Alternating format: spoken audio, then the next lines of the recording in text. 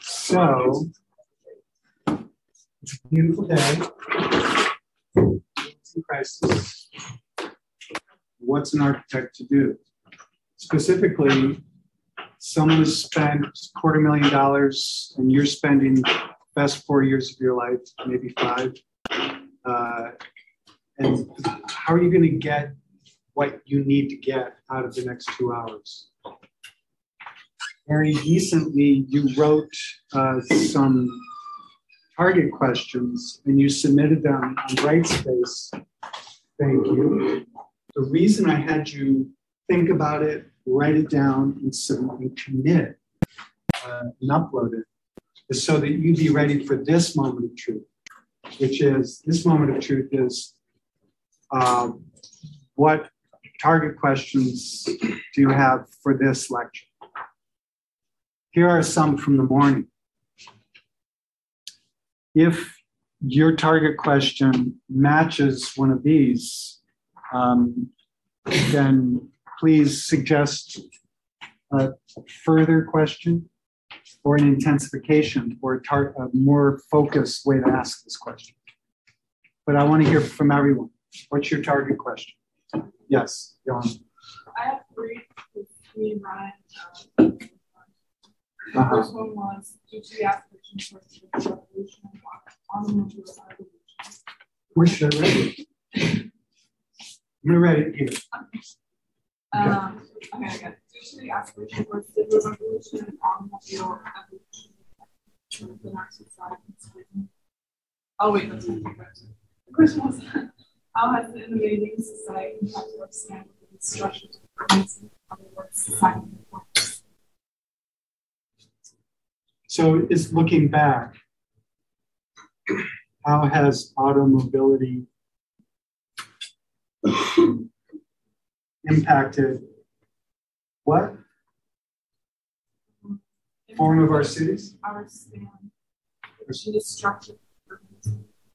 Other words, society. Form.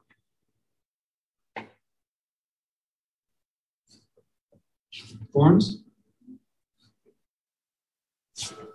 Okay. Next. Let's get one from everyone. Let's go from Johanna. Let's go to Lyle. It's supposed to be specifically about auto transportation. No. It's what do you need from this lecture?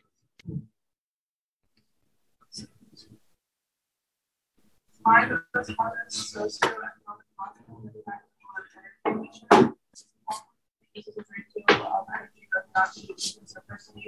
how can they be persuaded to go create a disrupts their culture?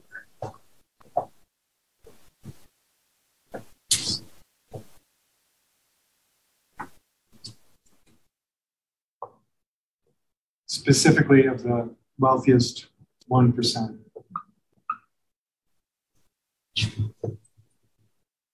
All right. Sorry, I'll just show it. Does that work? Okay.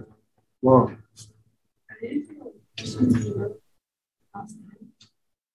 Yeah.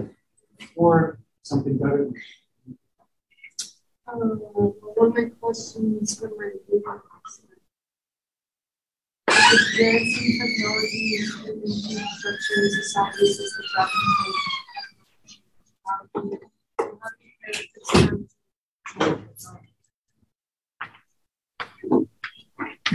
Sure.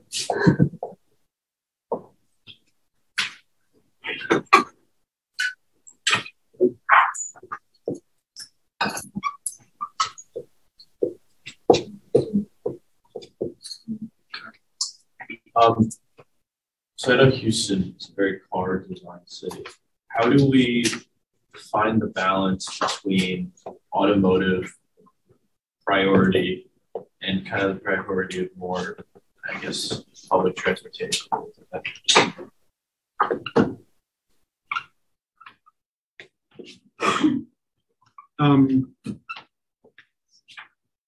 There's a term called mode split. Mm-hmm.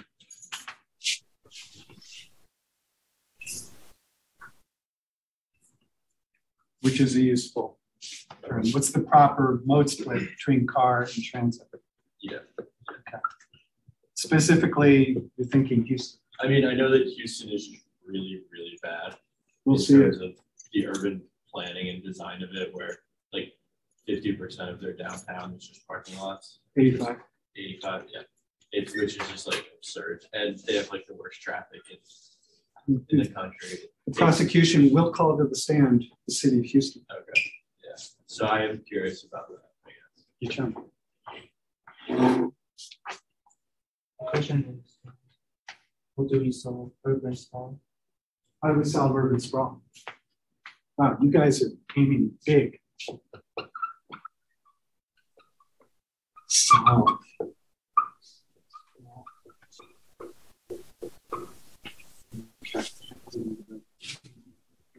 Okay. So I'm kind of adding to the mobility that's already on board. Yeah.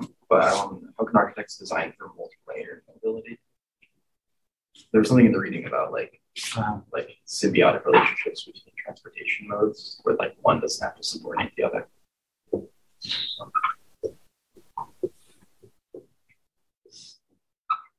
So looking at it as a system. Right. Okay. Are we able to integrate like car travel with communities that aren't developing new highway systems?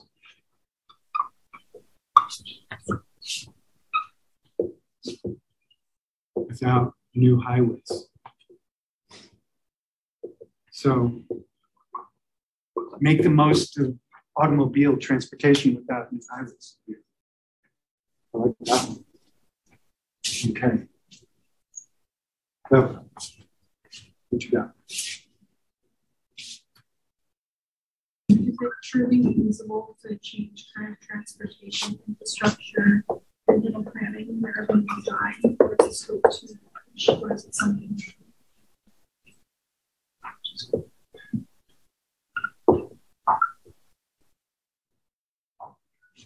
Or do we have to look long term?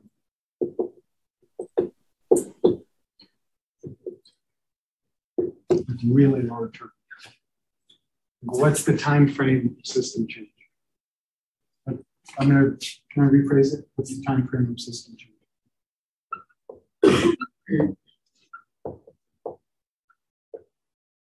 And who worked on the Uri reading? Is it John Uri? What's his first name? Robert Uri? John Uri? John. Yeah. What did he say? What does he say the time frame of system changes?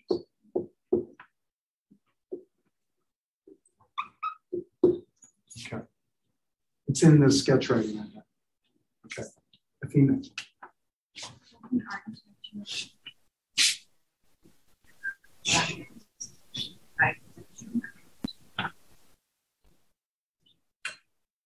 Wow. How can we get a civic urban scale that shifts lifestyles for lower carbon?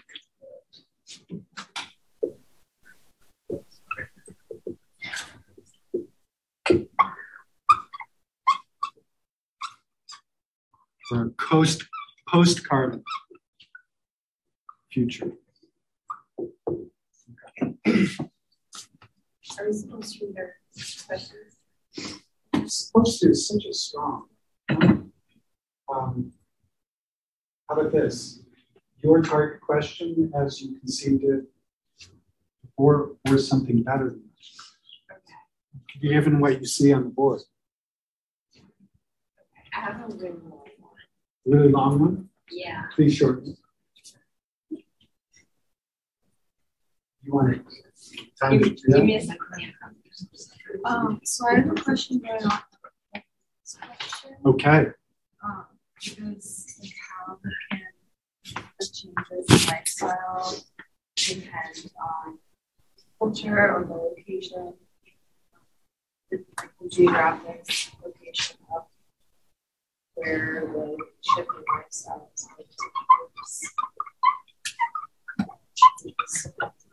for your world or economic. So So what's the question part of that? Like, how does this specifically pertain to the location of this change?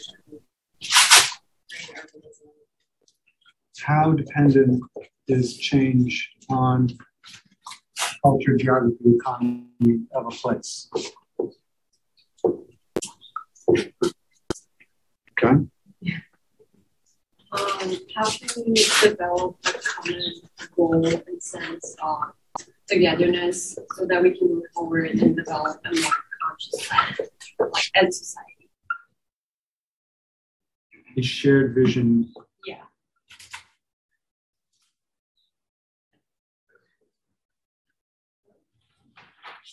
Better arrangements. Yeah. And the word arrangements, you should recognize that we're always talking about formal spatial institutional arrangements. That's what we do. We're in the formal spatial institutional arrangement business. You want to change some formal spatial institutional arrangements? Call the architects. It says it on our card.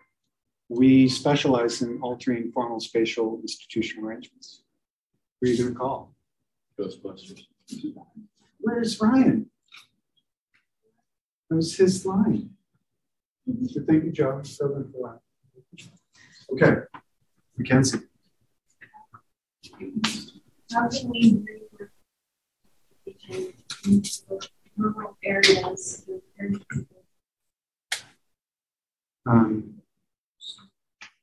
Is anyone okay? Maybe can I suggest a rewording? How can we reconfigure, rearrange even rural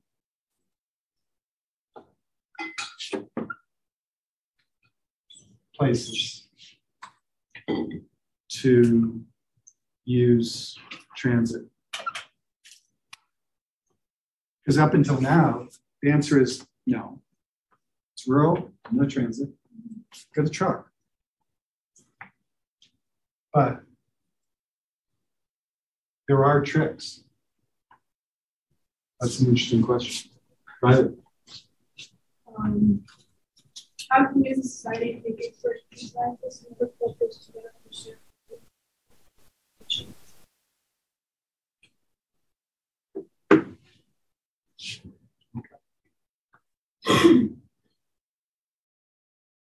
So some of these are not that difficult, and some of them are even already answered in the reading. So some of the answers, so there are some very solid responses already available to us in what people have studied, what people have written. It also, and a lot of them are answerable in what we've studied and written in the last 2 days. So in the sketch writing are some of at least the preliminary responses to some of these questions. I'm most interested now. What are the hardest questions? We can't address all of these. What are the most significant questions? I'm going to say one of them is what's this term project thing? Let's piggyback on that question that came up this morning. Who can nominate another? I'm going to go ahead and say any good alternatives. I'm going to make that number 2 because that's what you have to do for the analysis. Right? It's due on Saturday. What? There's something to do on Saturday? What about 4th of July? Do it before the weekend starts, if you can. I hear a rumor there's no class on Wednesday. Is that true? Okay. What other questions up here deserve special attention? Let's pair these 2 and make it 3. Who else has got something to nominate?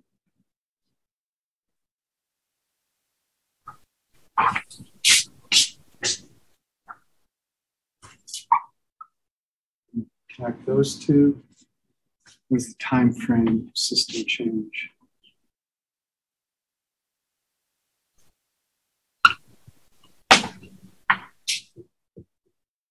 You want to help?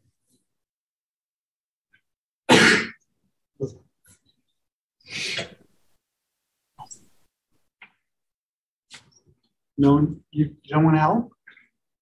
I need your help. I'm still trying to read them. Oh, is my handwriting bad? No. I was just long text.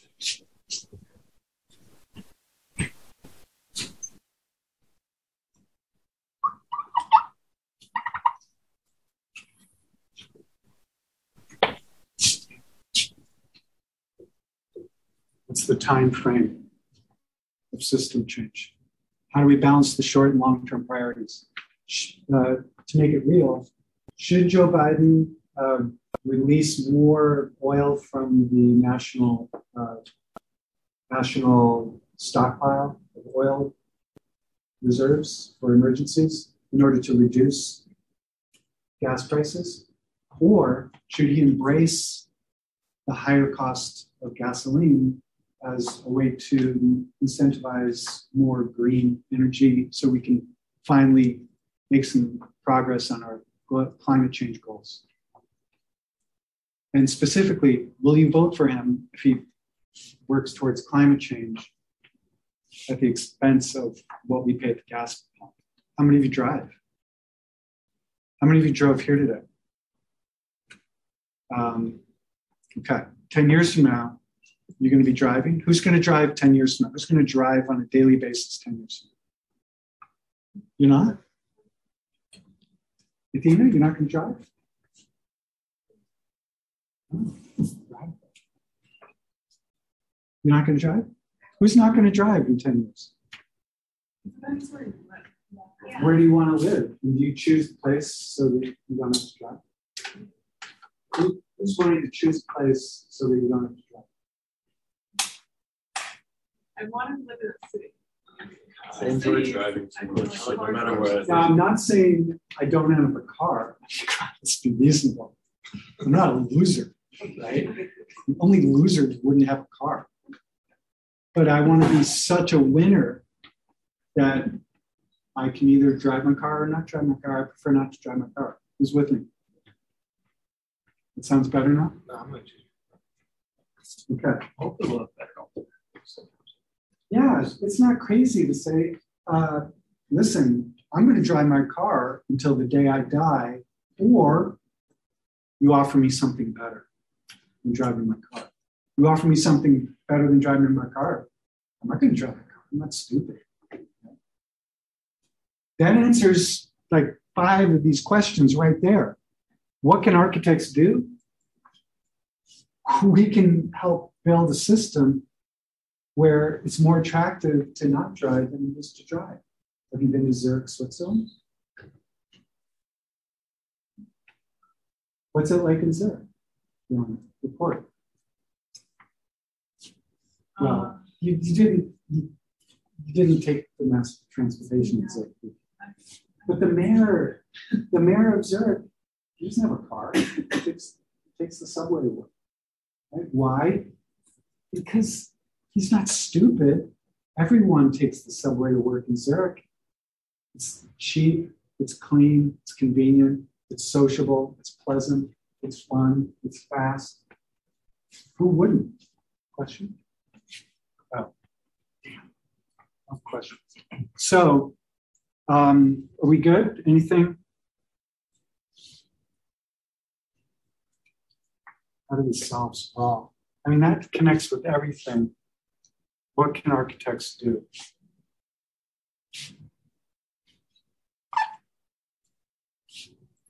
And we can create symbiotic, multi-layered mobility, whatever the heck that is.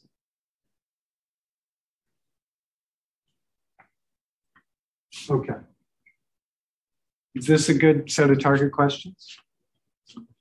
So let's go to the first question. What's this I hear about a term project? Is that actually a thing?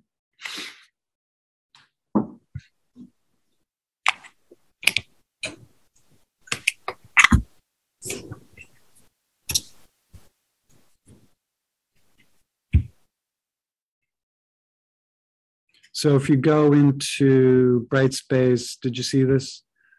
Term project. Turns out on July 9th at 6 p.m., it's a week from Saturday, you have something due on your term project.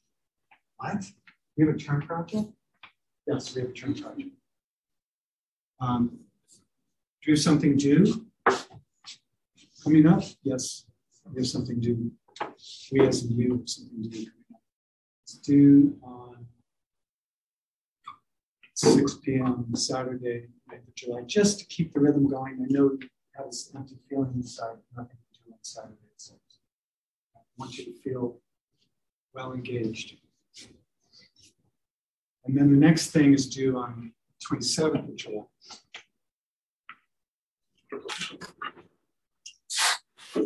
So, any questions? I'm also seeing an individual reading selection due. Is that separate? No, that's this. Oh, because it says it's due July 6th on Brightspace. Oh, update. But there's like two different. There's this one and there's another reading selection. Really, where's that?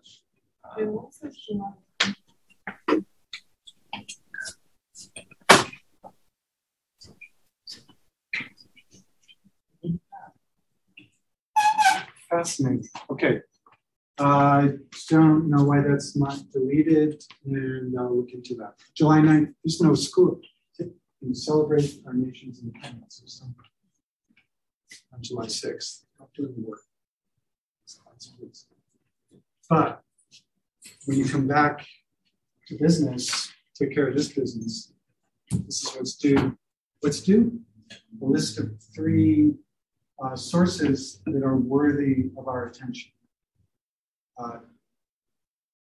Imagine someone's paying $250 million for education, and you're taking this pretty good class, but it's missing some important content. I have to clear my hands up like this. I'm taking this class with this guy, doing all this analysis and sketch writing, but it's not really giving me what I want. Who's with me?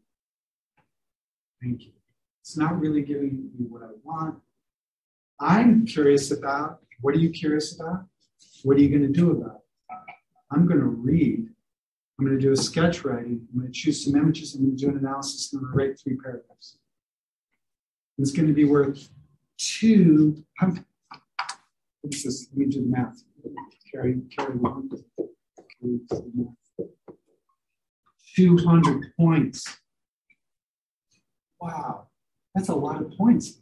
That's something like 40% of your grade. It's worth a lot, Joe. So is this just like a larger sketch writing? It's a larger... Or an analysis and a sketch writing put together and then on steroids? So you should notice a pattern in your week, right? In the studio, it's like, it's like emergency, drop everything. Reviews, don't go to classes, especially structures, right? But in this class, right? Go to class on Monday, spend 2 hours or so, right? How much time did you spend? On the reading. Reading and sketch writing? It's generous, right? Some people do it. It's fine. So on Monday, I go to class. Between Monday and Wednesday, I do my sketch writing. It's fine. No drama, no biggie. It's blocked out in my calendar. I just take care of business. It's like brushing your teeth. It's an inhale, exhale. This is the inhale sketch writing. And now, and here's some more inhale. And Wednesday I show up and talks. And sometimes he gets to the lecture, sometimes he gets to the word. And we inhale some more. And there's some foundational information for the real activity here. So I'm getting ready to be a leader in the profession. I'm developing the skills of looking at the world, learning what can be learned from that analysis of the world, and I'm generating some insights from that. I do that every week, all summer long. Right? Like clockwork, boom, boom, boom. I never call up your studio professors and say, oh, they have a really big analysis due on Saturday. Can you postpone your review? So I don't do that to them. And on a good day, they don't do that to us in non-studio courses. When I teach studio, which I can teach studio, I don't ask the other professors to postpone their deadlines. This is the no drama course. And you go through week after week, no drama. It's just taking care of business. Inhale, exhale, brush my teeth. And when the end of July comes and the beginning of August comes, just do it again. What is the expectation for the term project? It's this. Might take a little longer to do the sketch writing. So that's why maybe you should get a head start on this. Maybe you should pick readings next Monday. The next Monday that we meet. We're doing sketch writing based on the readings we choose. Yes. We're going to talk about the 3 or more readings you bring in. We're going to help select one. You're going to do a sketch writing. You're going to choose a few images. You're going to do an analysis. You're going to take that analysis and you're going to write a paragraph before to situate the issues. And then you're going to write a paragraph after to codify the principles that you learn out of the analysis. And there's visual evidence in each one. You're going to make a diagram that captures the principles upon which we should build. So we only take the notes to do science and one language. And we have to pick 3 instead. You don't have to. It's only with 4 points. Please choose 3.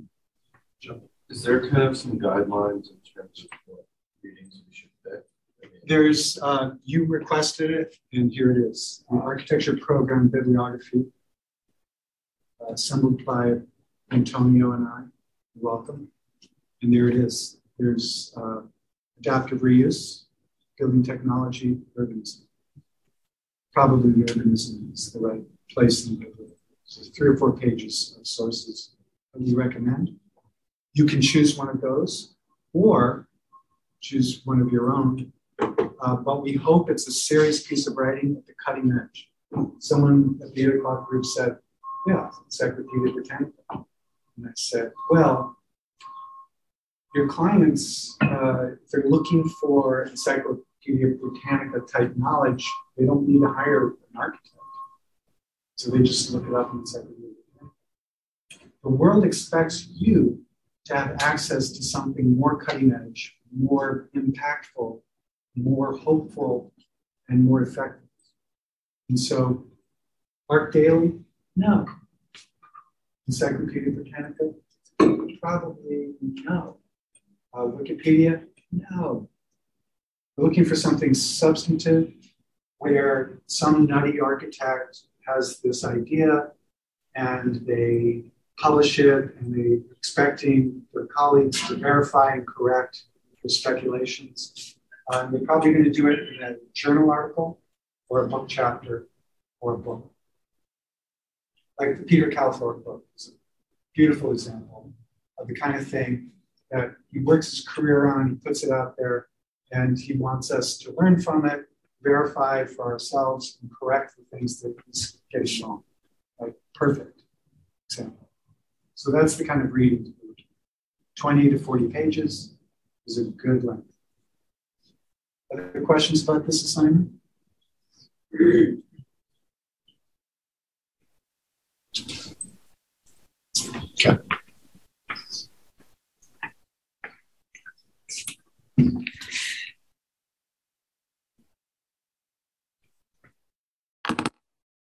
So we did that one, project. We're good. We know what we're doing and why. Number 2, are there any good alternatives? If I can get through the lecture material in time, we'll look at that. We'll look at good alternatives.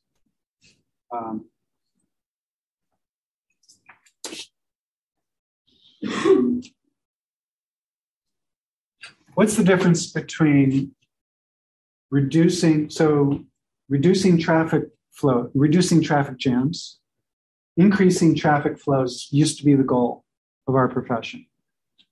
And then we've shifted about several decades ago yeah, traffic flows is part of it, but a better way to describe what we're trying to do in the profession is increase mobility. What puts the most people where they need to get to with the least cost, least amount of time, right? So we've shifted from reducing traffic jams to increasing mobility. And then, especially since the pandemic, we're moving beyond mobility to access. Sometimes we need physical access. There's no substitute. I'm sorry, I don't like going to church on Zoom, right? Physical presence is what you need to really have that experience. But some things, like faculty meetings, I'm fine on Zoom. I don't have to get in my Hummer and navigate Boston traffic and contribute to Boston traffic. You know, I don't have to be driving down the road in my Hummer, right? To get to a faculty meeting, I can just access it by Zoom. So that's question number 3, symbiotic multi-layered mobility. So let's get into the lecture and see if we can get at some of these, especially long-term, short-term. But before we do, let's see if we can knock off the time frame question. In the reading, John Uri, what does John Uri say? Where's that? I thought I saw it. What does John Uri say about the time frame thing?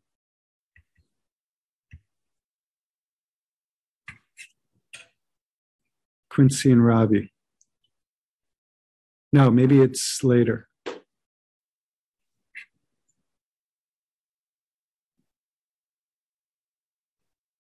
Gabe and Laura, they're not here. So one of the things they said is they talk about, Uri talks about the tipping point. The tipping point of, remember cell phones? No, you don't. You don't remember a pre-cell phone world. Ask your parents about the cell phone thing. I think it was in the 90s when this new thing was happening, cell phones. And we thought, you know, there's going to be like a major shift. Like by the end of this year, let's say it's 97 and 98, we expect 1.5 million units of sale of cell phones. Was it 1.5 million? No, it was like 150 million. We miscalculated by a factor of like 100. We were so off. There was a tipping point that happened.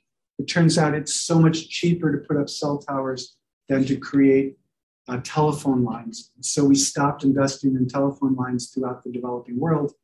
And everyone in Africa, pretty much, everyone in Asia, pretty much, has a cell phone. Because you know what it takes to get someone to show up from the corrupt telephone bureau to run a line into your house anywhere in Asia or Africa? Just forget it. It's so corrupt. You have to spend a fortune. It's so much cheaper just to get a cell phone. So that's what happened. And so the cell phone thing happened. It was transformative. It happened overnight. Uri, if you look at what Gabe and Laura have captured in the sketch writing, refer here to a system that will emerge unpredictably, which means like the cell phone.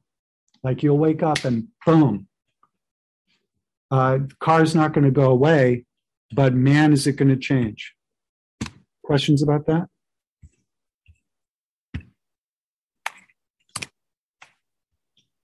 Nothing?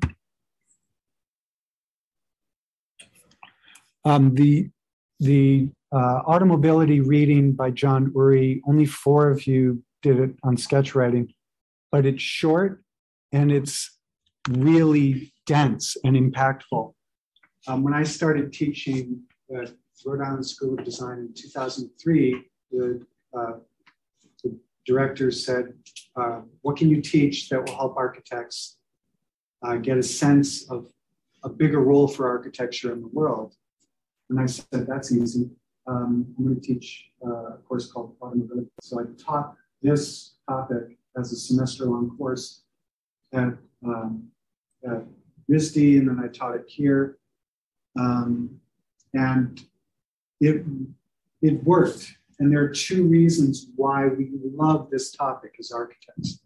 First of all, it helps us understand the world. How many of you, in a way that isn't taught, it just isn't taught, have you talked about cars and the car system in the studio? East Boston? Did you do parking in that housing project in East Boston? How much parking did you have? Some of the sites didn't even require, but yeah, they were not impacted. So they've got one before. So how does that make you feel? Do you feel ready to be a practicing professional? Is that enough for an architect for your training? Right? Now, what are the forces that have transformed our world profoundly? What is the single, arguably, the single biggest factor that has led to the transformation of the world we live in here in the United States? Yeah. But more specifically,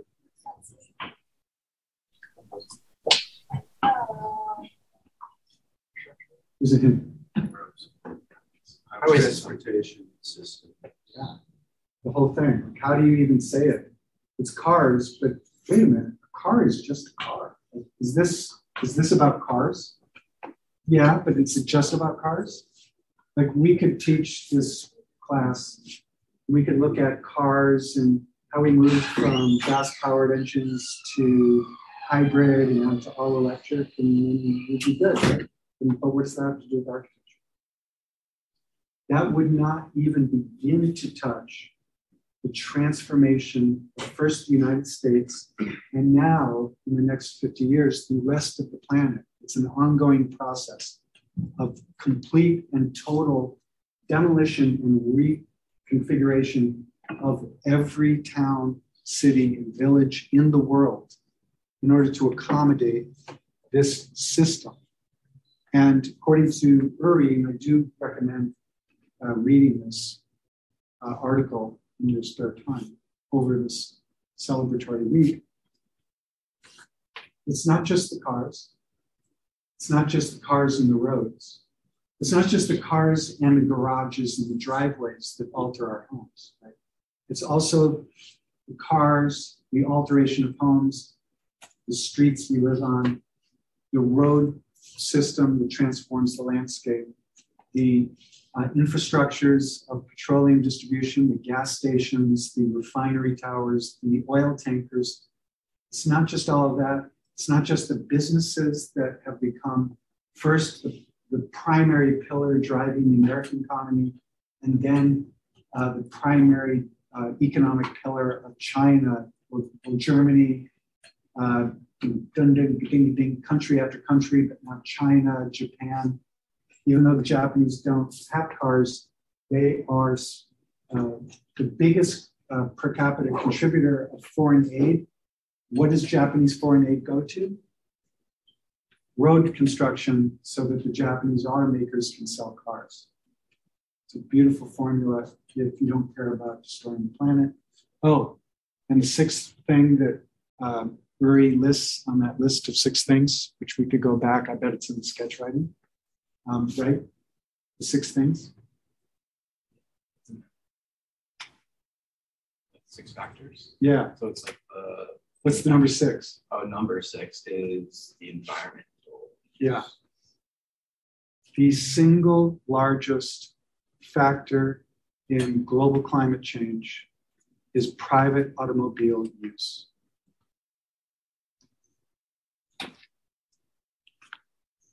How'd we get here? Very quickly, no time. Remember Dubai, where the only reason you have the building is to mobilize financial forces and have a safe investment? Remember in China, the reason they built these ghost cities is to capture the value of the land so that they can build the infrastructure of China. Well, this is started in the United States. You want to build an interstate railway system in 1850s, which we did. Step one, mobilize your national military to clear the prior occupants of the land through genocide and displacement. Then lay out a grid. Thank you, Thomas Jefferson. In 1802, when he was president, he said, hey, I know, let's put a grid down. And so we can commodify land and build it very quickly from sea to shining. Well, later it became from sea to shining sea. At his time, it was just that farmland, as our states extend beyond the Appalachian Mountains, let's create an orderly, gridded land system. But what it does at this time is it means that way back in Baltimore and New York, and those were the two cities where this happened, we can go into the trading hall and we can purchase 1,000. We can purchase land, and it doesn't matter. We don't have to visit the land. It's the same 40-acre square. We assume it's the same 40-acre square or the same 6 mile by 6 mile square. The land is more or less of equal value no matter where it is. So we can buy and sell land to our heart's content without ever going there and seeing the land, because every parcel is more or less of equal value. That's the commodification of land. It's an extreme perverse version of what we looked at in the Neuwirth reading Shadow Cities, where property value, just like the Chinese created under the communist system, what's the value of an acre of land in China? Zero. There's no land market. The government, the state owns all the land, so it's worth zero. As soon as you create a mechanism for selling that parcel of land in China, you can sell it for $1, and a year later you can sell it for $10, and then $100, $1,000, and it generates piles of cash beyond anybody's wildest imaginings. That's how they finance the railway system. The U.S. government turned over. The railway companies said, I think this is a good route for a railway. And the US government said, let's give you 25 miles on either side. I think that's 25 miles. On either side of the railway. And we'll give that land to the railway company. The way the railway companies can afford to mobilize an army of Chinese, mostly Chinese immigrants, to build this railway system is that they are buying and selling the land on either side. The land on either side is worth basically nothing without the railway. But just the story being told, we're going to build a railway, and there's going to be towns along the way, and the agricultural land on either side near those towns will be worth money because you can grow stuff here, bring it into town, bring it into the railway depot, and bring it to St. Louis and sell it. So off we go. This is the financing, using land to finance the railway system. The same thing happens at a different scale in the towns all around the world, where this is called the streetcar suburb, where the reason the grids of our cities, and I think that looks like East St. Louis.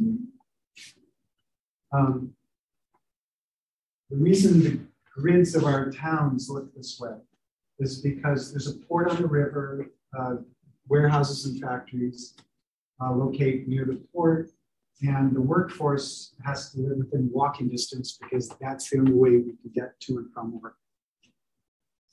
Then what happens? Then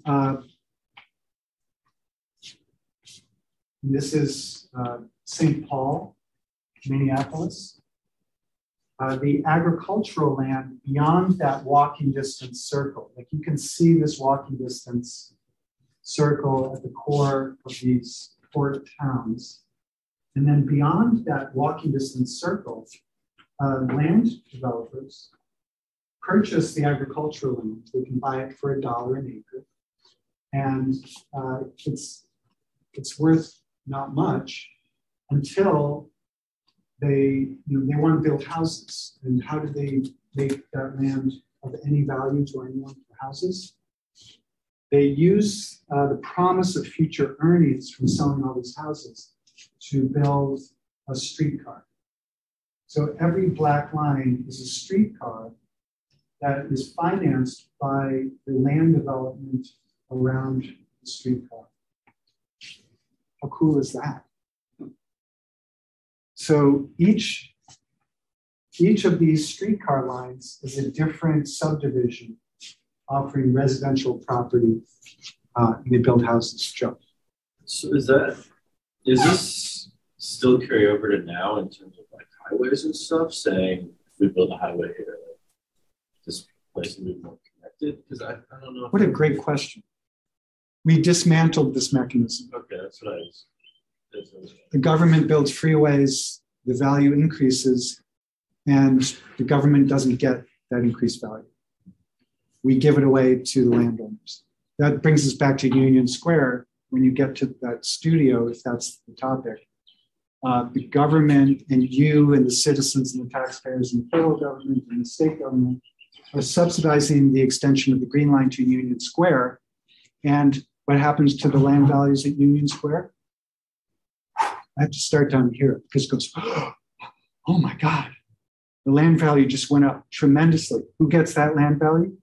The owners. We privatize the benefits of this infrastructure provision in the United States. We're the only ones who do that, and even we didn't do it. Back here, the only way throughout human history, and even in the United States until recently, the only way anyone builds a train line is by capturing the increased value of the land that happens when you build a train line. How else would you finance a train line? You know how expensive it is to build a train line? Oh, it's very expensive. $100 million a kilometer in a lot of cities because of the value of the land. It's very expensive. I wonder how much it costs to extend the Green Line per mile. Huge. So this is how the streetcar systems were built in Minneapolis, St. Paul,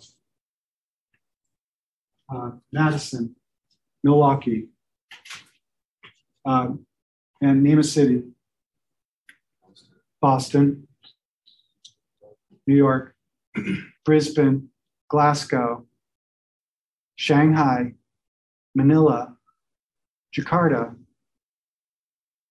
Accra. Name a city where this didn't happen. Oh, I can't. It happened in every city in the world in the throughout the peak of this was in the 1920s. So every city in the world had a garden city extension based on the streetcar model of urban growth. And it's an architectural model as well that you will recognize in Boston. The Green Line is a streetcar suburb. If you see Dorchester or this neighborhood or Brookline, Newton, every place that there is a Green Line, you see the streetcar suburb pattern. And somehow Boston held on to its streetcar. I don't know the history of that, but it's interesting. Here's a place where, what is this place? California. Where California? LA.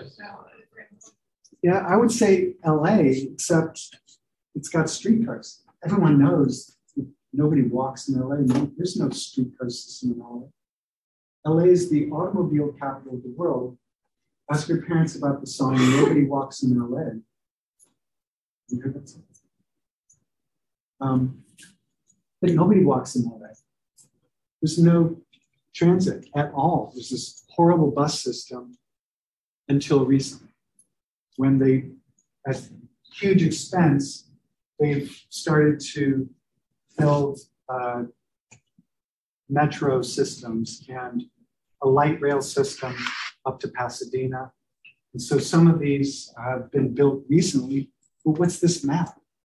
This is LA in the 20s and the 30s when it had, not only did it have a streetcar system, it had the biggest, most complete streetcar system of any system in the world. What happened? No time, no time, no time. You know this movie? It's ridiculous, right? It's a cartoon. It's ridiculous. It's good. Remember the scene? Okay. See if you can follow the plot. The good guys get captured by the bad guys, and the bad guys explain their sinister plan. Remember the sinister plan? This part of the movie. I mean, it's just a cartoon. It's such a joke. Right? The villain had this kooky idea of buying all of the streetcar lines in Los Angeles, ripping the tracks out of the ground, burning the trolleys, replacing the high efficiently, very effective streetcar system of the greatest transit metropolis in the world, and replacing it with buses, and then reduce the frequency of bus service. You know why? He wants to sell cars. First of all, he wants to sell buses and tires for those buses and gasoline for those buses. Then he wants, once the system has been replaced and all the trolley cars are burned and the tracks have been pulled out of the ground, he sells all the buses, pocket the money for all the selling of the buses and the tires and the gas. Then slowly but slowly reduce the frequency of bus service, reduce the quality of bus service, reduce the dependability of bus service until we wake up today and only losers ride the bus. Who's with me? Right? I mean, who in the right mind would bicycle? I mean, get a job, right? Have some self-respect. Where's your dignity, man? Grow up, get a car, right? We know who the winners are. We know who the losers are because of this structure that was created, right? But this is just a cartoon. That would never happen in real life, right? Everyone except for the 1 in 10 who owned an automobile used rail.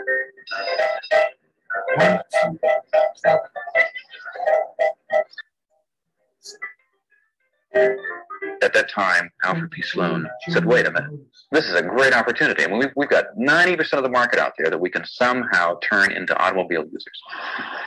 Eliminate the rail alternatives, we will create a new market for our cars.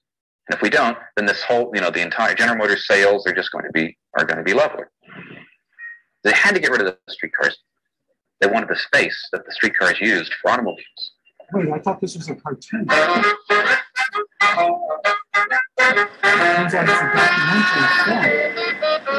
They had to find something they could put in place of the streetcar. Sloan at the time said that he wanted to somehow motorize all the major cities of the country, and then replacing all the street railways with buses. And ultimately thinking that no one would want to ride the buses, and therefore they'd buy General Motors automobiles. Sloan wanted to get in very big in this field. What he bought was phenomenal. The largest bus operating company in the country and the largest bus production company. And using that as a foothold, GM moved into Manhattan. They acquired interest in the New York railways, and between 1926 and 36, they methodically destroyed the rails. When they finally motorized New York, General Motors issued these ads throughout the country, and this is important because they're trying to show that motorization is the wave of the future. They issued these ads and it said, the motorization of 4th and Madison is the most important and epical event in the history of community transportation.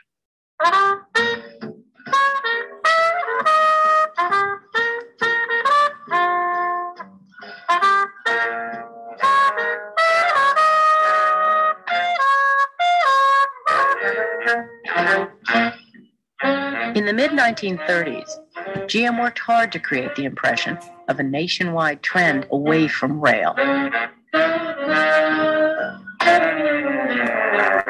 But there was no trend. Buses were a tough sell. They jolted, they smelled, they inched through traffic. City by city, it took the hidden hand of General Motors to replace streetcars with yellow coach buses. In 1936, a company was founded that would grow to dominate American city transportation. We don't have time. If you want the full clip, it's in the slides on Brightspace. It's recorded in the 8 o'clock lecture. The 8 o'clock lecture, we didn't get to the good alternatives part of the lectures, so I'm going to cut this part short. Sorry, the punchline that isn't in the film anyway, or maybe it is, I haven't watched it now. But the punchline is there was a whistleblower in the 40s who blew the whistle, said National City Lines is not a family-owned and operated company. It is a secret operation funded by General Motors, Firestone Tires, Mack Truck, one of the gasoline companies, I can't remember. But it's a conglomerate effort to, it was a conspiracy. It was the topic of a federal lawsuit. No, I think it was a criminal suit where 4 companies were found guilty as charged of conspiracy to defraud the American people. And so you've all heard about this, right? Because it was a huge, big thing, and they had to pay reparations, and they had to fund the rebuilding of our transit system in the 86 cities where they were convicted of dismantling it. Wrong. They were found guilty of dismantling the transit system in the 86 cities, and they were fined. Each of the 4 companies, no jail time. Each of the 4 companies had to pay reparations. They had to write a check for the court. How much? How much would it cost to replace, how much did it cost for LA to rebuild some of its transit? So here's a hint, they were fined at an amount less than it cost to rebuild LA's transit system. They were each fined $1. And then you don't hear about it. But that's the world. They created the world that we've inherited, and our system is. They burned the trolleys. The suburbs wouldn't exist if it weren't for cheap oil. The U.S. is a car culture. The automobile industry started in the U.S. And really the automobile industry got its start here because we were looking for ways to use that cheap oil. The U.S. was awash in oil in the early 20th century. In the 1930s, they were discovering the stuff so fast that oil in Texas was cheaper than drinking water by the carload. So this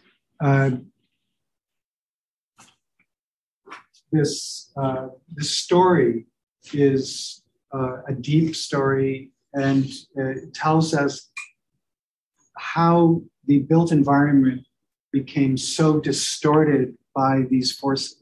And it's It's a story that helps us understand how structural forces operate and how architecture becomes a vehicle for reproducing those structural forces.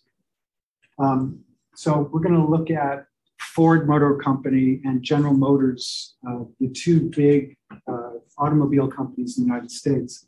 It starts with this idea of using photography, both in the Soviet Union and in the United States and in Europe, to study human motion and to increase efficiency, to optimize human motion, which leads to mass production, the efficiency of the assembly line based on repetitive movement, so that each worker becomes a cog in this large industrial machinery.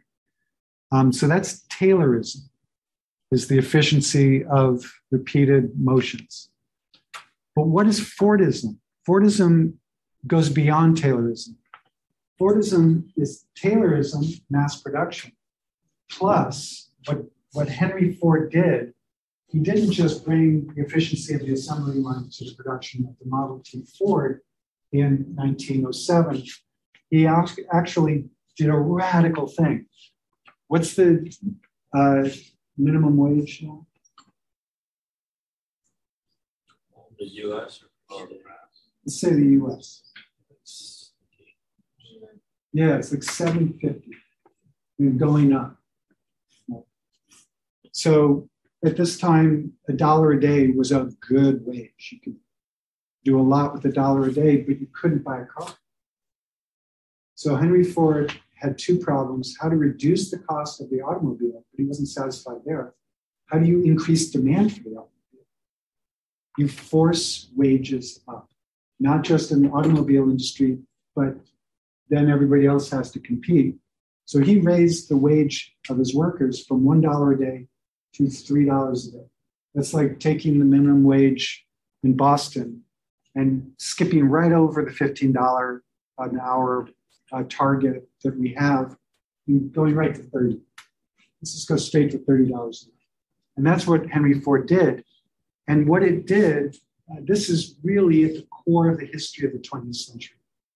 How, we've talked about this, how did the middle class, back when we could actually call it with a straight face, when we could call it the middle class, when it was the middle of something, if you were white, it's because of Fordism, that you reduce the costs of production and increase the median income so that you can have this explosion of capitalist self-feeding on itself in a very positive way. You create a consumer society, a large middle class, capable. If you work in a factory, you can buy a car made in that factory. If you teach in a school, you can live in the town where you teach. If you work at a Starbucks, you can live within walking distance of that Starbucks because you make enough money. And it was this huge, well, Starbucks didn't exist during this time. It was this huge expansion that Robert Reich talks about in a previous lecture. Between World War II especially and 1973 and 1980 is when it kind of stopped. And that was Fordism. That was an expansion of the buying power of the vast majority of Americans if you're white. And it becomes the driving force of architectural fantasies that we're going to look at next week. So let's skip some of this. And we saw this in History Theory too, I think. Does this look familiar?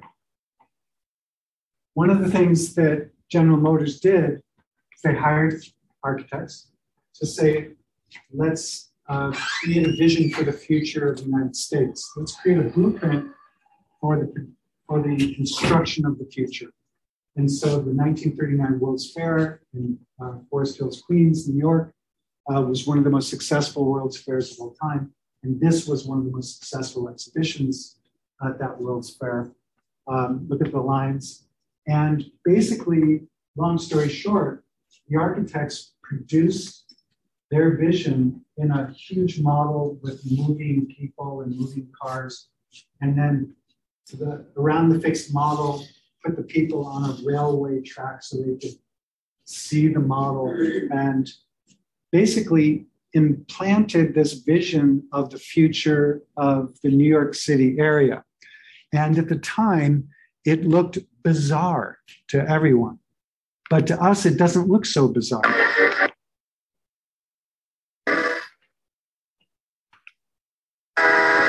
A quarter of a mile high skyscrapers tower with convenient rest and recreational facilities for all. It looks very familiar. On many of the buildings are landing decks for helicopters and autogyros.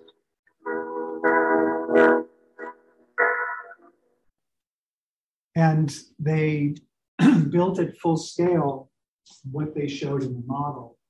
And when they walk out of the exhibition, they walk into this experience of New York City of the future with elevated walkways, separating the humans from the traffic. And this was the vision that was planted in the heads of people in 1939 by General Motors. Do you think the architects realized what they were doing when they designed this? Do you think that they realized that they were pretty much shaping what was going to happen? Oh, absolutely. That was their job. You know, General Motors needed to create a vision that people would buy into that would require them to buy cars. And so who are you going to call? You call the architects, you create an intoxicating vision of this glorious future. And they did it. They weren't evil, not like the General Motors thing where they dismantle the streetcars. Well, even that, they thought they were doing the right thing. They thought they were very optimistic about the power of the automobile, how superior it is to riding around like cattle in a rail car. They did not yet know the depth of the impacts. Arguably, the death of the planet is an unintended consequence of trying to do the right thing. That's the short version. So I'm stating it in dramatic terms. They didn't know any better. So we forgive Norman Bel Geddes, the architect of this exhibition. But what about us? If we continue to reproduce this system into the future for ourselves and for the developing countries of the world, then that is a problem. Friends don't let friends reproduce the dysfunctional system that has led to, long story short, the death of the planet. Robert Moses was the unelected director of infrastructure development for the state of New York, and he answered the question. When the Interstate Highway Act was passed in 1956, and the interstate highway system was being funded by US tax dollars, not by real estate development, but by US tax dollars, crossing the open landscape of the United States. The question was, what happens when the freeway arrives at cities? Robert Moses answered that question. The answer was and is, you plow the freeway right through the center of the city. And where do you locate that highway system? You draw the line. Let's go forward a little bit. I'm going to change the order up a little bit. Let's look at Boston. So here's Boston. If you have to locate a highway system through the city, where are you going to put it? Well, you take the high value real estate and the low value real estate, you take that line and you preserve what's on this side, and then you bulldoze what's on the red side of that line, and you build the freeway there. Because the land values, property values are lower, it's less expensive to acquire that property. And oh wait, I'm using the redlining now. And where's my finger? What is that? What is here? Do you recognize this? So wait.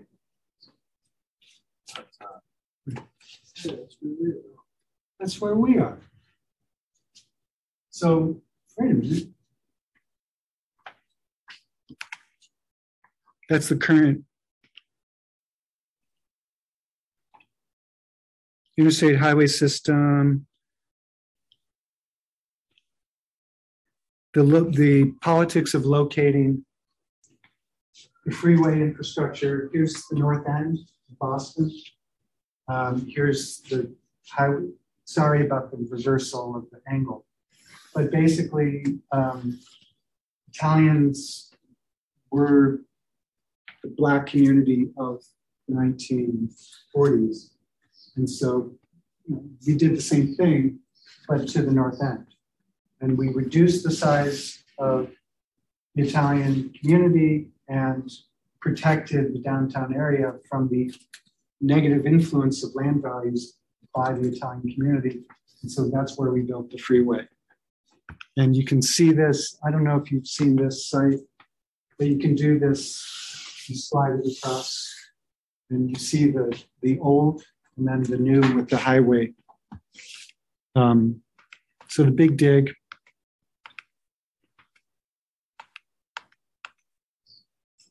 The inner ring. So where do we put the inner belt? Where do we put our roads? We follow the redlining map to create the inner ring, the inner belt. So Somerville, if and when you get to Union Square in your studio in the fall, this is a useful reference point. The inner belt has been revitalized as a rail corridor. This was defeated thanks to some of the heroes. Some of them have taught at Wentworth. When it was trying to be implemented, the community rose up with the participation of architects, and this was stopped. This is what it was going to look like. Let's see, where are we here? This looks very familiar.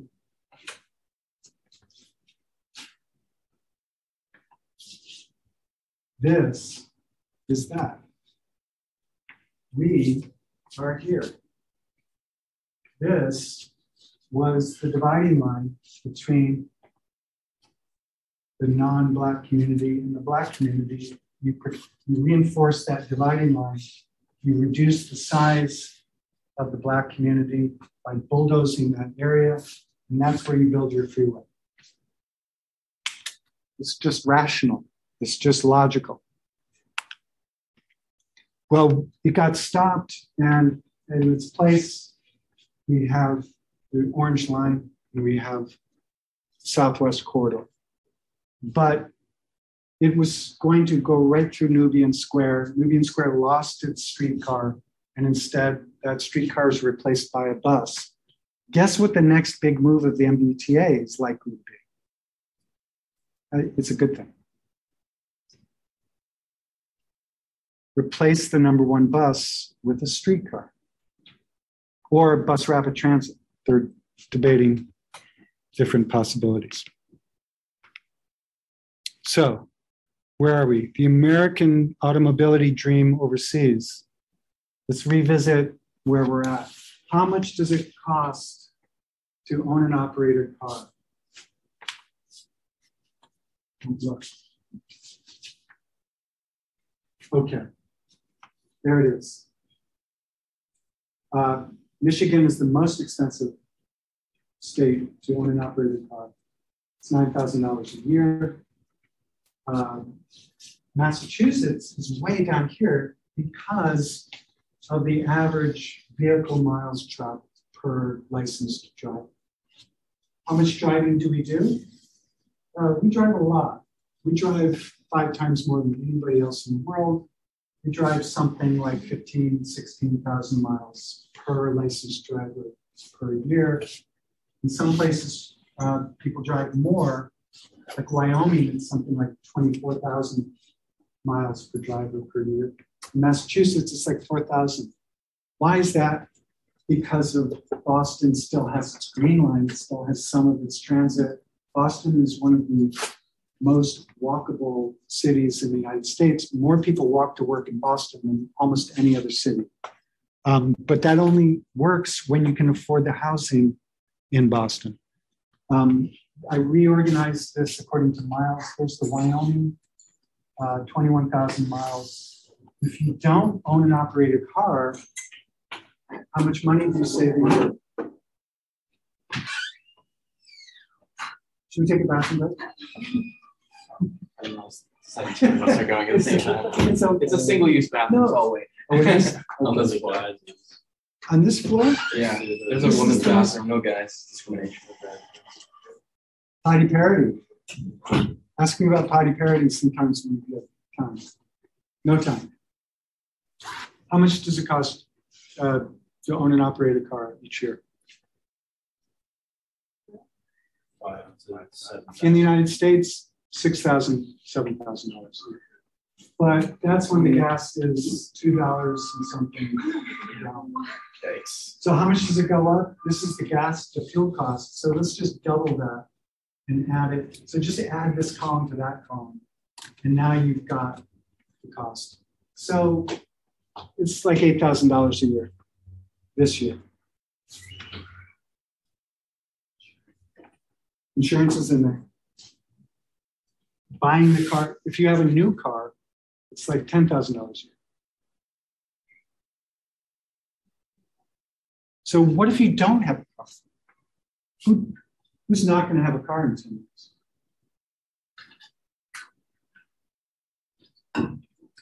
They all go to the bathroom.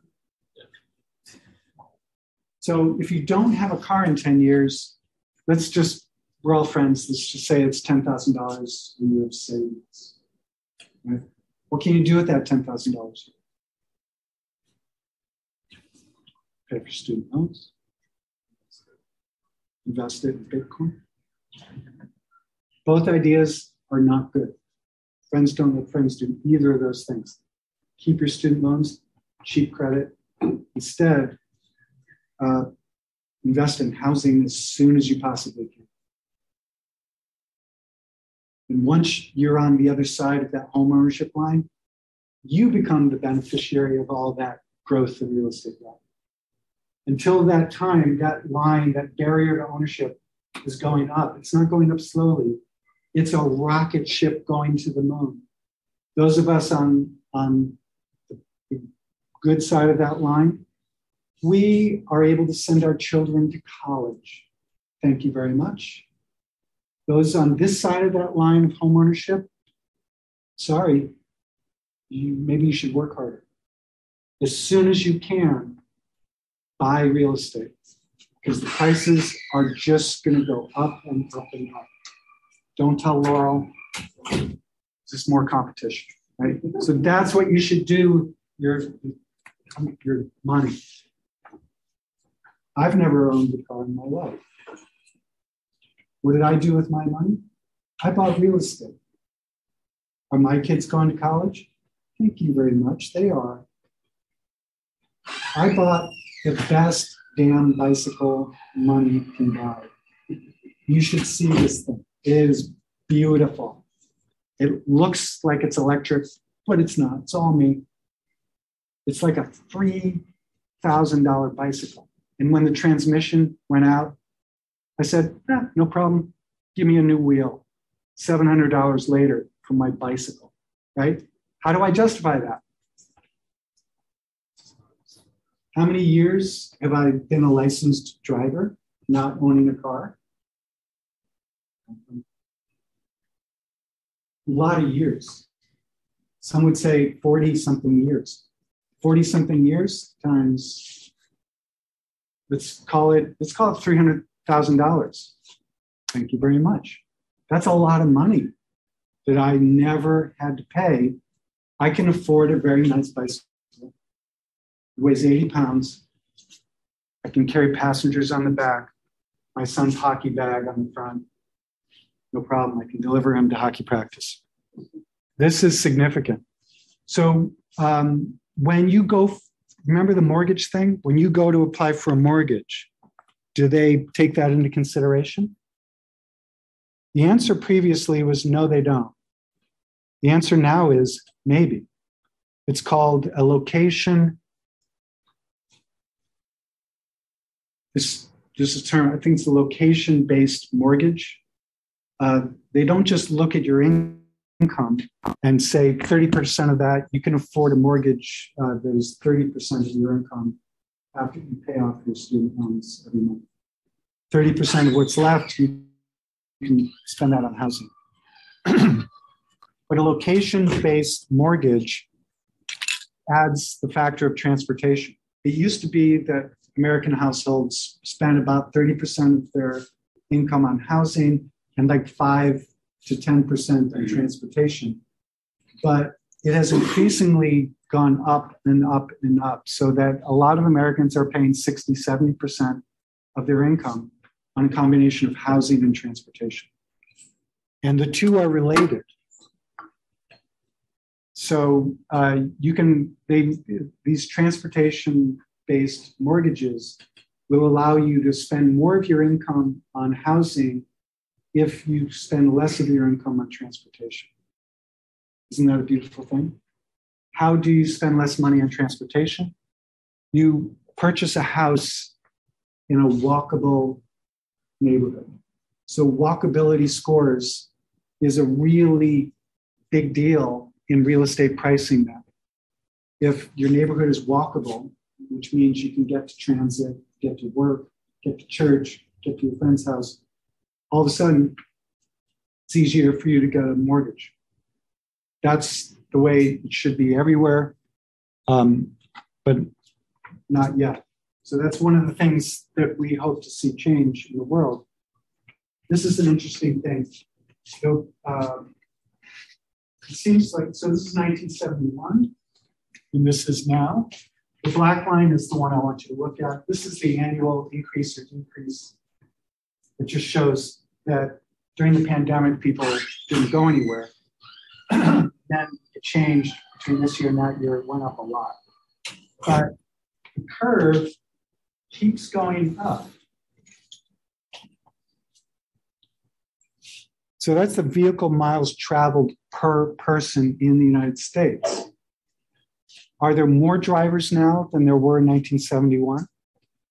So we have to multiply this per person consumption by the number of people.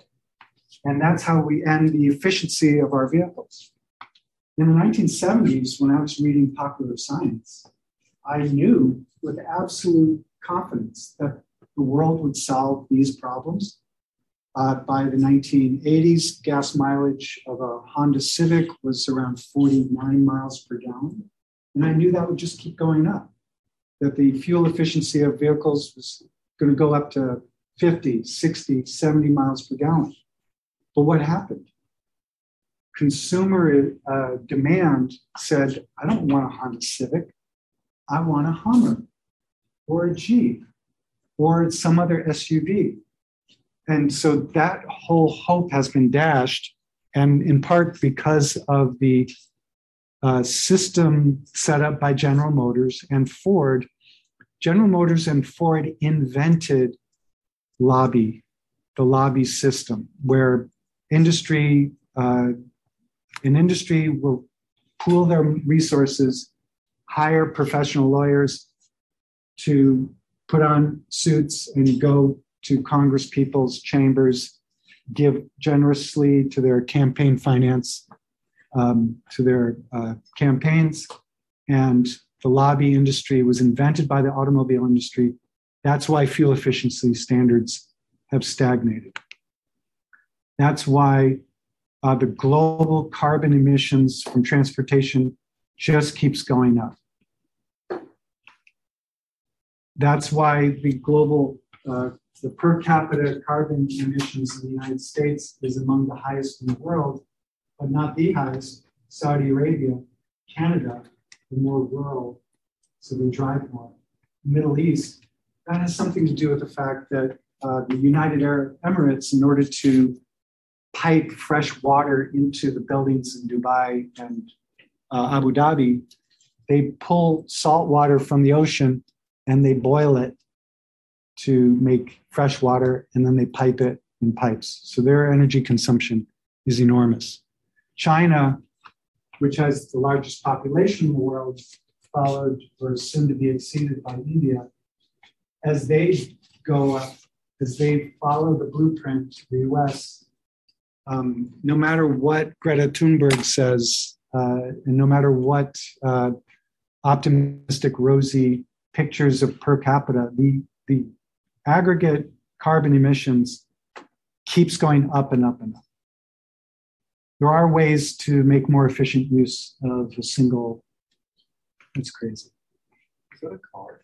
It's a pickup truck. Some of those are people.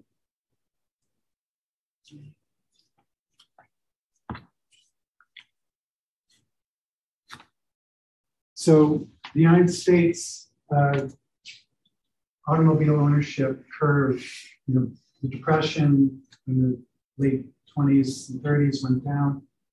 And then after World War II, with the growth of suburbia, the car ownership rate surpassed 750 cars per 1,000 population. And then way back in 1995, this is where different countries were on that scale. China was down here, now China is up here. Indonesia was not here, now Indonesia is around the same place as China, India. And this is the foreign aid gain. Japan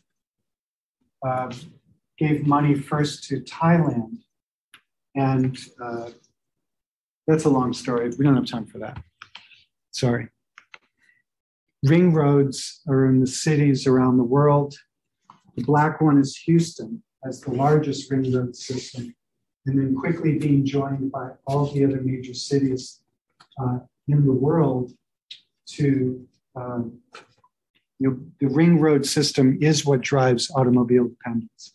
And so these are places overseas. There's a new interstate highway system going in India.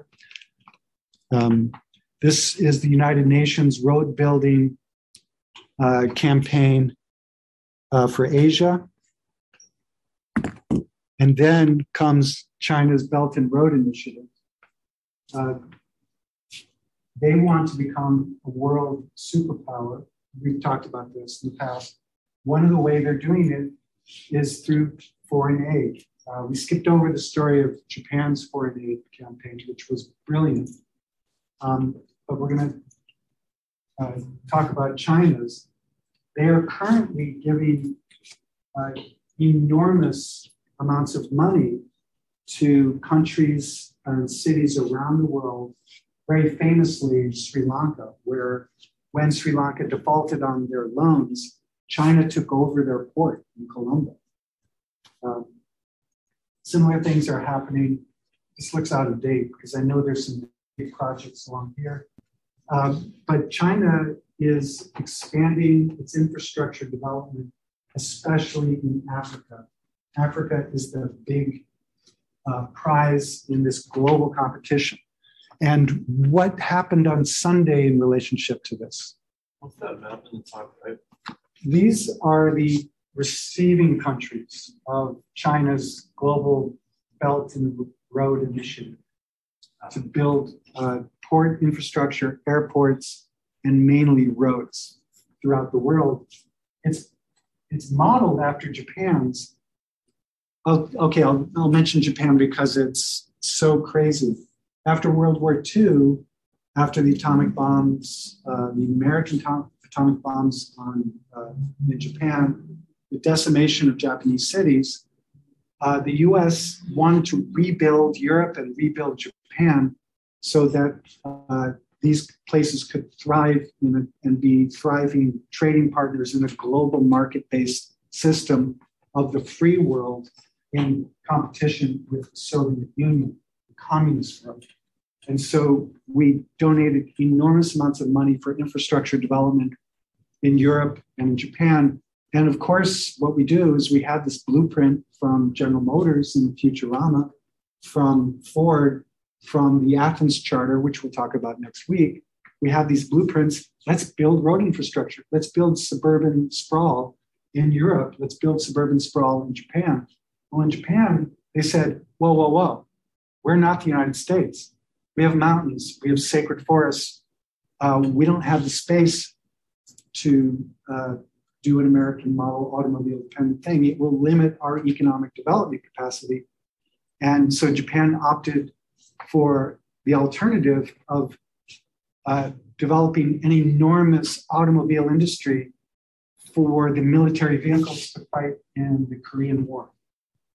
And so throughout the 50s, Japan became the automobile industry home of the Korean War, but the Korean War ended.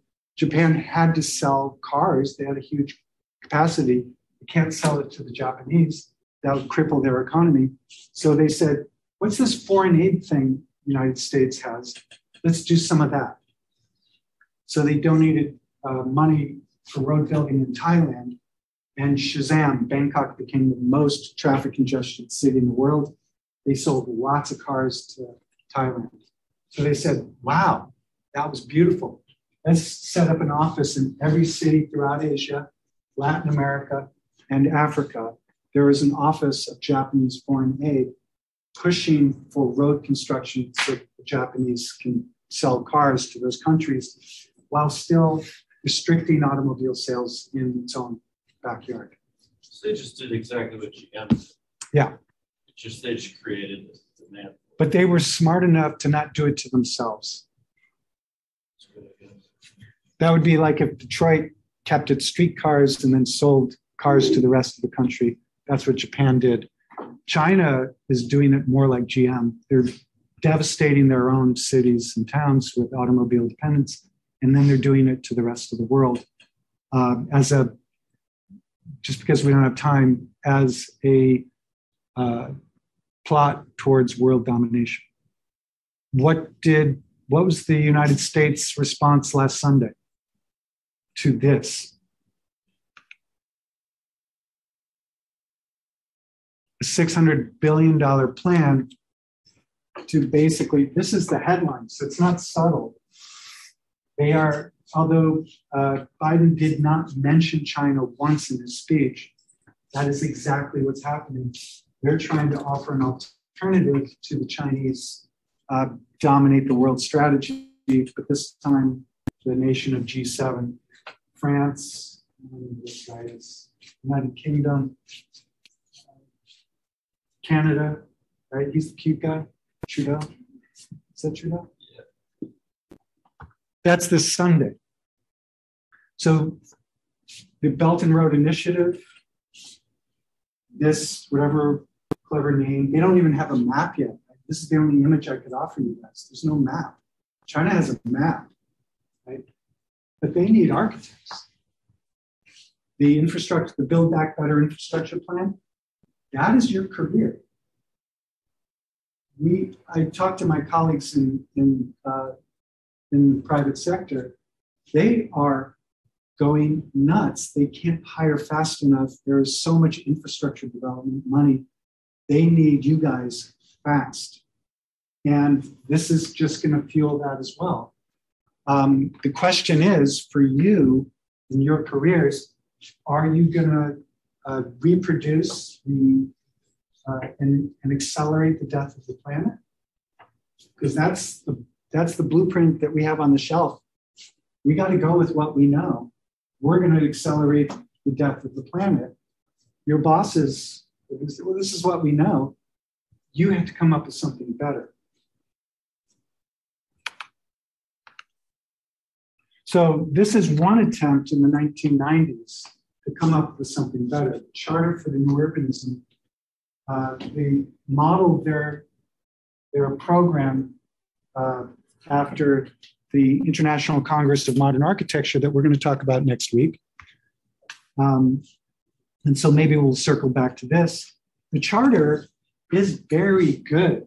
Unfortunately, the group was hijacked by Andres Duany, a really disgusting person, sorry, who wants to pretend that he and his friends or the United States invented this stuff. just for the record, we know better. They didn't invent it. It's normal before World War II. You can't give it a new name and say we invented it. And by the way, he's very proud of saying there are 154 colleges and universities that offer architecture degree programs. Only 4 of them have embraced anything remotely resembling this. Ridiculous. He dismisses the rest of us as being obsessed with avant-garde artistic productions. And I don't think that's true. That may have been true when I was in school, but he's hopelessly out of touch. That said, the transect is a useful tool for understanding the relationship between different zones. And the key consideration is, at the highest density, you don't want this to go on forever. You want a quick transition to medium density, and you want that to be in relationship to corridors of recreational open space. So, and maybe even suburbia. Why not? We can afford some suburban sprawl. It's just we need to mix it up more. And so this is a very reasonable model for development and a very interesting history to how it got to where it is. That Peter Calthorpe was one of the 6 architects who formed this group originally. And look, principles based on analysis of what works, and here's what it looks like. We almost had this reading, but I decided to do this more recent one because it's better. But here are design guidelines. Parking spaces, instead of 8 feet or 10 feet wide, make them 7 feet wide. Travel lanes, how wide are they on a freeway? 15 feet wide. So you can go really fast. If you want to slow down traffic in town, 10 feet, plenty. Okay. How wide should a sidewalk be? How wide should a bike lane be? What should be the relationship between each of those things? That is something that we are asked to figure out. What should an intersection look like? We should bump it out to make the crossing shorter. Where have we seen that? Right between Annex Central and where we are, there's a bump out. So let me add to the complexity of the situation we find ourselves in. At the same time that we're solving for climate change, we're going to be building cities for 3 billion people. That's a doubling of the urban environment. If we don't get that right, I'm not sure all the climate solutions in the world will save mankind, because so much depends on how we shape our cities, not just environmental impacts, but our social well-being, our economic vitality, our sense of community and connectedness. Fundamentally, the way we shape cities is a manifestation of the kind of humanity we bring to bear. And so getting it right is, I think, the order of the day. And to a certain degree, getting it right can help us solve climate change, because in the end, it's our behavior that seems to be driving the problem. The problem isn't free-floating, and it isn't just ExxonMobil and oil companies. It's us, how we live. How we live. There's a villain in this story. It's called sprawl, and I'll be upfront about that. But it's not just the kind of sprawl you think of, or many people think of, as low-density development out at the periphery of the metropolitan area. Actually, I think that sprawl can happen anywhere at any density. The key attribute is that it isolates people. It segregates people into economic enclaves and land use enclaves. It separates them from nature. It doesn't allow the cross-fertilization, the interaction that make cities great places and that make society thrive. I'll leave the rest. I'll give you a link to this TED Talk in WhatsApp. I want to get to any good alternatives. So, and I also want to plant the seed that the final destination of the course, what we're hoping for, is some principles backed up by a simple paragraph and a diagram, maybe something more than this paragraph, but the diagram not so different from this. Where did the Congress for New Urbanism come up with its principles? Where did the International Congress for Modern Architecture come up with the Athens Charter? We can do that. That's actually the destination of the course. Where did this book from 1921 come up with all these architectural visions for good places? It came up from looking at real life situations, analyzing what's working and not working and how and why, and developing some guidelines. Sorry, I lost your place. Oh, okay. This other book that's going around, Great Streets, where did these ideas come from? Where did these ideas come from? It came from architects using our mad skills of analysis to look at the world, figure out what's going on, how is the architecture producing positive impacts, and developing principles that can then be translated and put into place. How do we create more walkable neighborhoods to reduce automobile dependency? William H. White is an urbanist and is the mentor of a project for public spaces because of his seminal work and the study of human behavior in urban settings. For nearly 2 decades, White has been observing how people use streets and public spaces. Although City is about the design and management of urban spaces, White's true fascination is with the life and rituals of people out on the streets. For him, the street is a stage.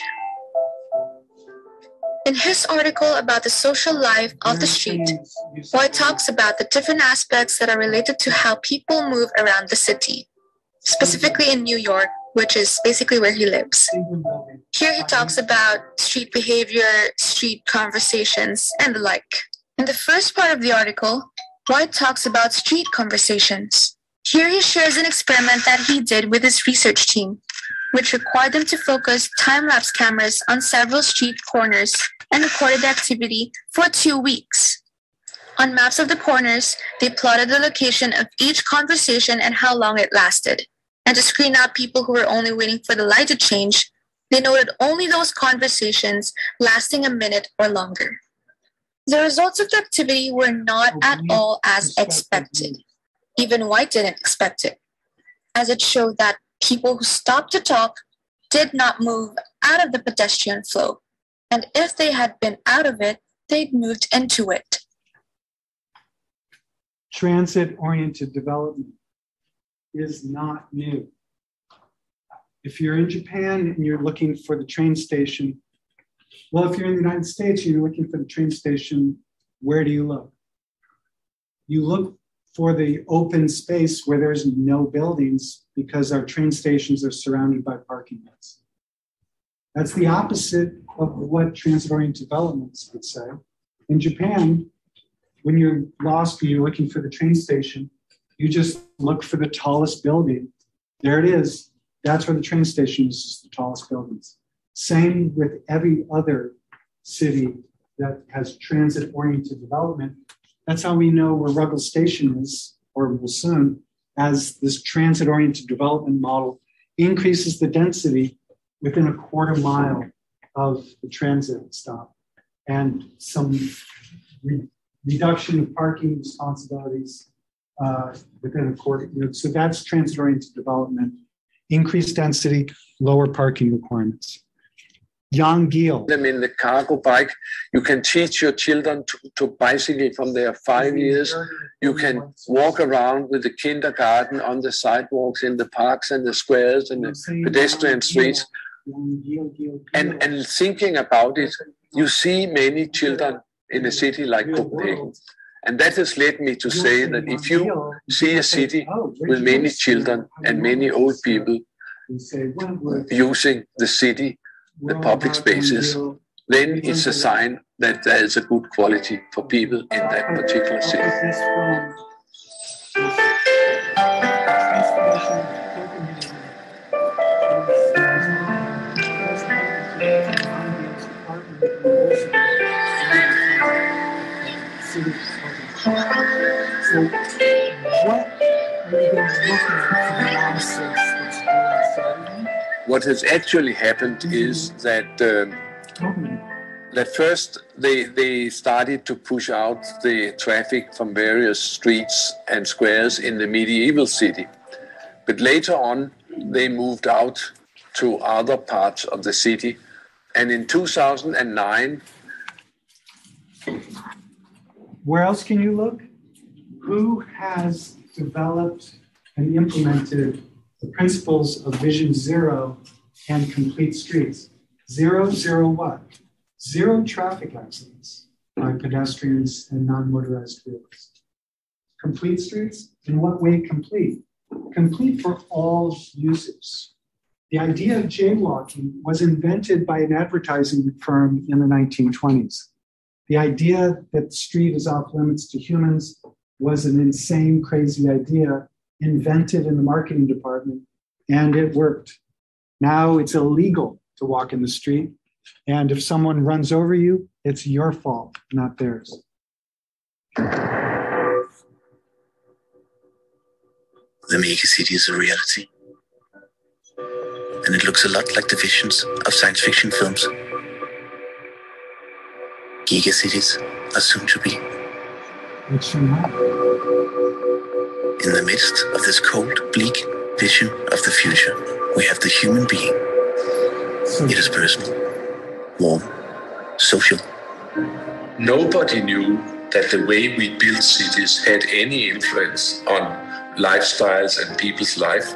I think we made a lot of same mistakes as the Western countries has made. No time. Any questions?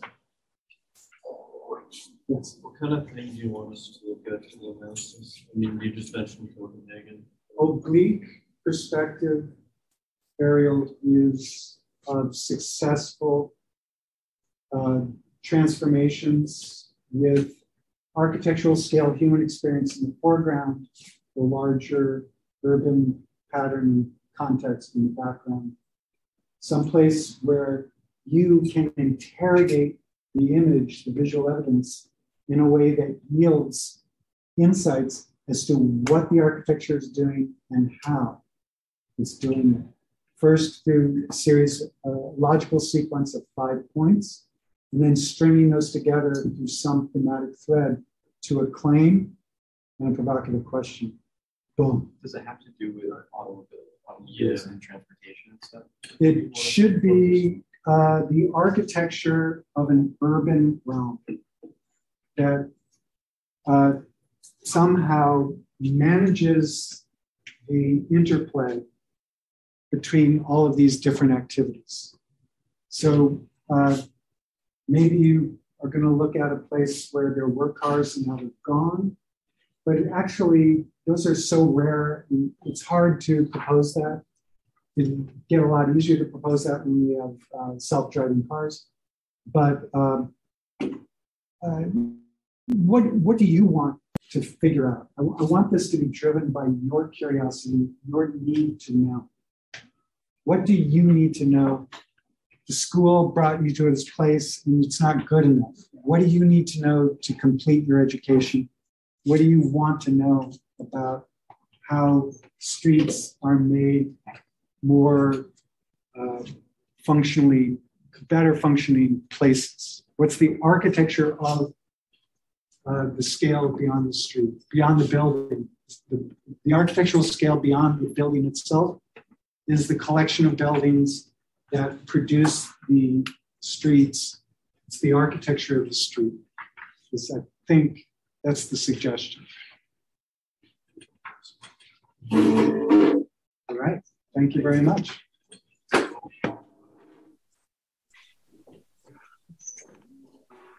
So,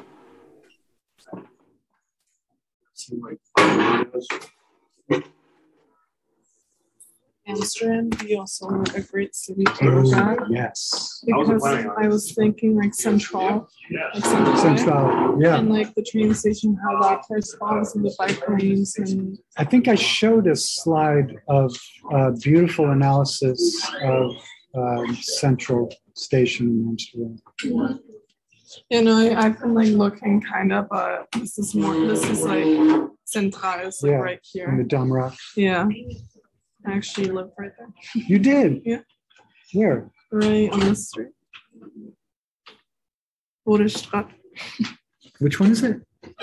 Woerdestraat. I don't know. Woerdestraat? Straat. Oh, Straat. Yeah, It wasn't a Graat. Yeah. S-T-R-A-A. Yeah, it's a Straat. Woerdenstraat. Wow. So what is the coolest lesson that can be learned from Amsterdam for you to share with us? Okay. That's what we want. And we're very selfish. Like going into like the also transportation. Well, we want to see the architecture transformed. If you need to add additional images for 20 seconds, that's great. For the readings that you want us to pick, should we try